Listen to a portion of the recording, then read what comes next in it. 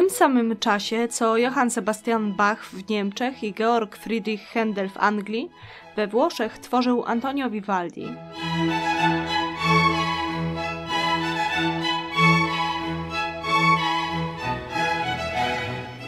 Kojarzycie go z cyklu 4 koncertów skrzypcowych Cztery Pory Roku. Vivaldi bardzo przysłużył się rozwojowi tego gatunku. Liczba koncertów instrumentalnych stworzonych przez Vivaldiego sięga niemal 500. Część dzieł zaginęła. Vivaldiemu zawdzięczamy trzyczęściowy schemat budowy koncertu: szybka, wolna, szybka.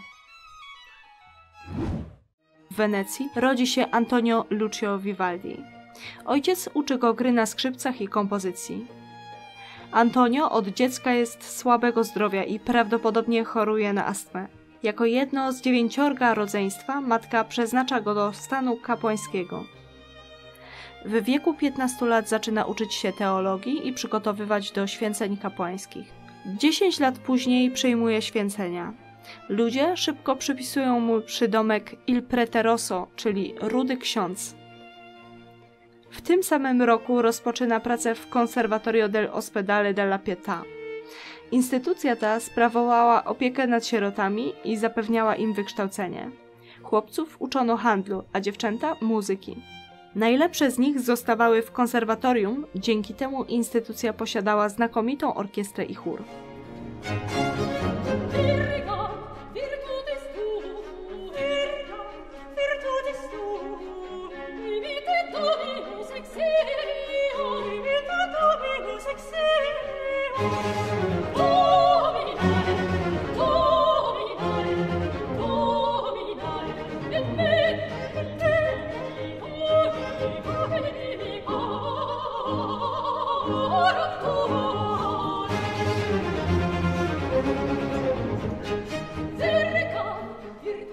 Przez 30 lat pracy w tym sierocińcu Vivaldi napisał większość swoich znakomitych dzieł: sonaty, suity, koncerty, a także opery.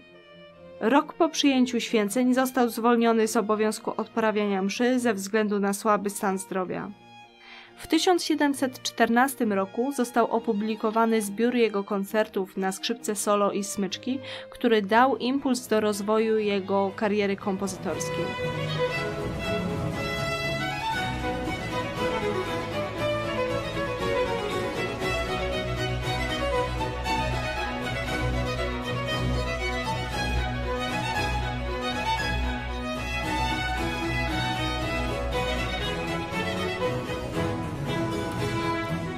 W tym samym roku zostaje impresario Teatro San Angelo w Wenecji, dla którego pisze liczne opery.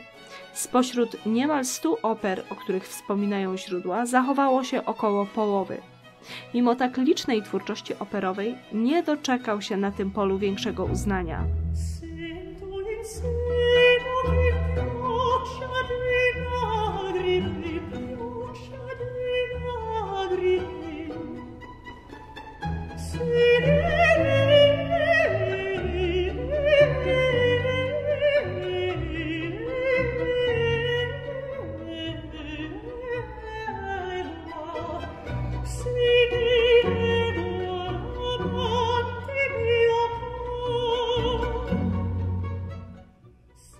Wreszcie pisze swoje najbardziej znane dzieło: koncerty na skrzypce solo Cztery Pory Roku.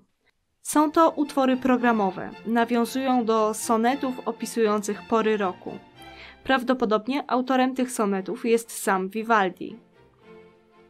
Spotyka się z cesarzem Karolem VI Habsburgiem, który nadaje mu tytuł szlachecki, odznacza złotym medalem za dorobek kompozytorski i zaprasza do Wiednia. Vivaldi jedzie do Pragi i Wiednia, gdzie jego opery odnoszą duży sukces. Zachęcony sukcesem sprzedaje prawa do większości swoich utworów, żeby sfinansować swoją przeprowadzkę do Wiednia. Niestety w tym czasie jego muzyka stopniowo staje się coraz mniej popularna. 10 lat później Vivaldi przenosi się do Wiednia. Cesarz Karol VI, na którego wsparcie finansowe liczył, umiera i Vivaldi pozostaje bez pieniędzy. Po roku pobytu we Wiedniu Vivaldi umiera w ubóstwie na nieznaną chorobę. U szczytu swojej sławy był niezwykle popularny. Jego koncerty zainspirowały Johanna Sebastiana Bacha, który 6 z nich przetranskrybował na instrument klawiszowy. Nawiązywał do nich także w swoich pasjach i kantatach.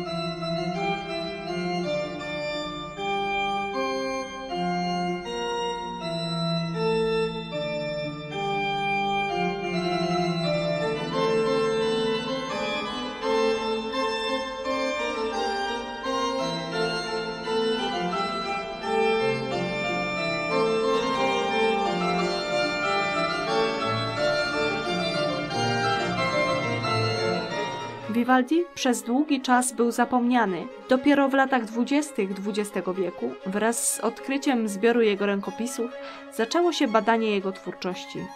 Wkrótce zaczęto doceniać go jako kompozytora, który wpłynął na ukształtowanie się koncertu solowego i przyczynił do rozwoju techniki skrzypcowej.